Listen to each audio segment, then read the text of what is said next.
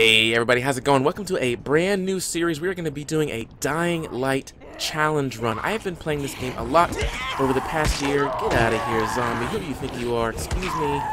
I've been playing this game a lot during last year, so I thought, you know what, this would be a perfect time to start up a challenge run. Yeah, that's right. Get out of here. That's what I thought.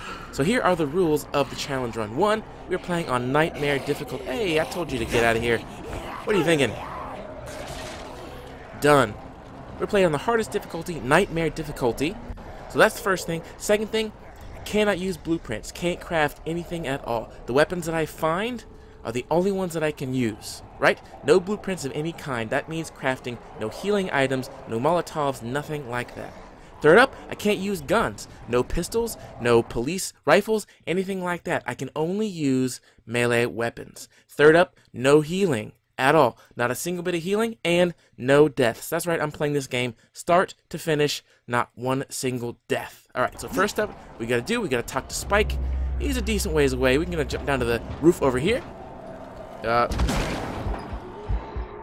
Okay, well that's fine. We're gonna jump through the zombies here and...